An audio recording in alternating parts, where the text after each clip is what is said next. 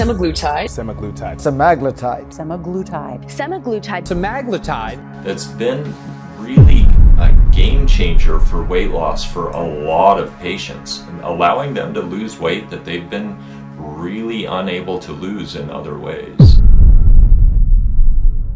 Semaglutide's a drug that was approved back in 2021 for weight loss by the FDA. It is a type of medicine called a GLP-1 agonist, and it works on a special type of hormone in our body called an incretin. And these hormones are released and try to help our stomach stay full. They make it so our stomach doesn't empty, you stay full, and then you don't want to eat as much. This leads to weight loss. They've been an incredibly effective tool in trying to combat weight loss, and however they've been an expensive tool and somewhat inaccessible for weight loss, though that's getting a lot better. They do have some risks associated with them. The main one we're seeing is that delayed stomach emptying. Very rarely that can become or like permanent problem. It's usually just bad for the first month or so, and then it seems to let up and people don't feel like they had two Thanksgiving meals at the same time all the time. There's a very small risk of medullary thyroid cancer. To my knowledge, that was only ever seen in rats and hasn't ever been shown in humans, but if you have a family history of medullary type thyroid cancer, which is a very rare type, we would hold off on using it. So, and a lot of people have asked what makes semaglutide effective as an anti-obesity drug. Isn't it a diabetes drug? Well, the answer is yes, it is a diabetes drug, but it has this additional benefit of significant weight loss. Past 10-15% body weight loss, which is really tremendous. I think one place we need to be careful with this medicine is where it's just, doc, I really want to shave off like 5 pounds or 10 pounds. People are definitely using it that way, and I know that there are pop-up clinics around that you can go and pay them, they'll give you a shot, and that could be risky, and I'm not sure that the benefits outweigh the risk in that situation. Semaglutide, even though it was originally designed for diabetes and approved for diabetes care close to a decade ago, it's been safe and an incredibly effective tool for weight loss. So other people ask what makes semaglutide so popular, right? It seems like you can't turn around without hearing about so-and-so being on semaglutide. Part of the reason is it's been so effective.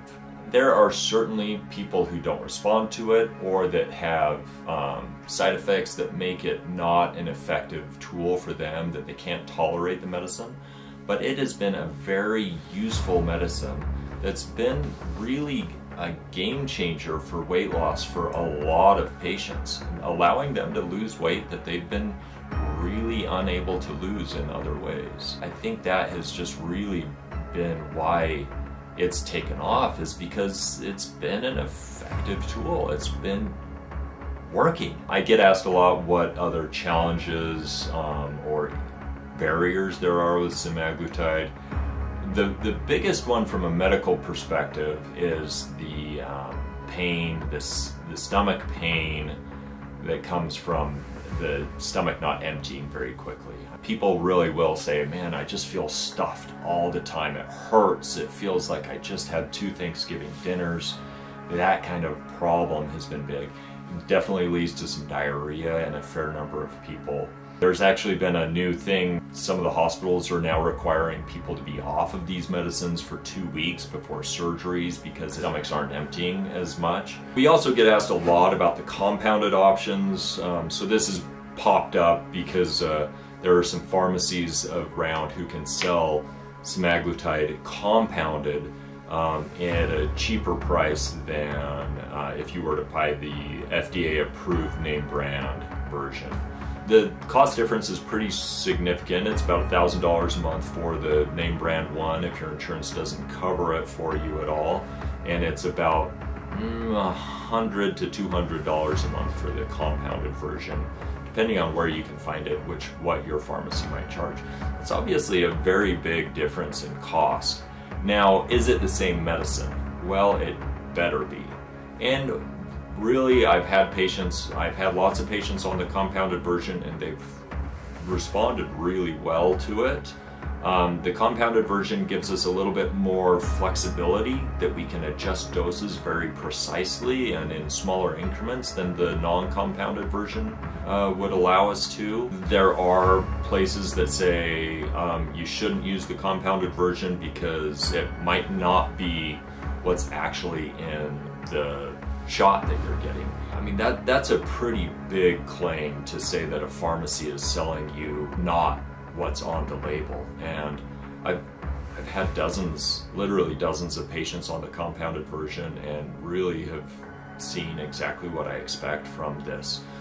Most exciting changes that's come with weight loss management has been this medicine, Semaglutide. Before that, it was really challenging because while we had some medication options that would help, they were not as effective for sure. And the gold standard has been metabolic surgery that would adjust the size and shape of someone's stomach. Semaglutide came out a decade ago and changed that. It's getting effects that are close to as good as weight loss surgery. They're getting 20% body weight loss with these newest medications. Again, those are primarily being studied for diabetes right now, and there's the tirzepatide's approved, and it looks like it's getting a weight loss indication imminently, but the triple G one is still a ways out. Those are game changers for how we manage patients' weight loss issues.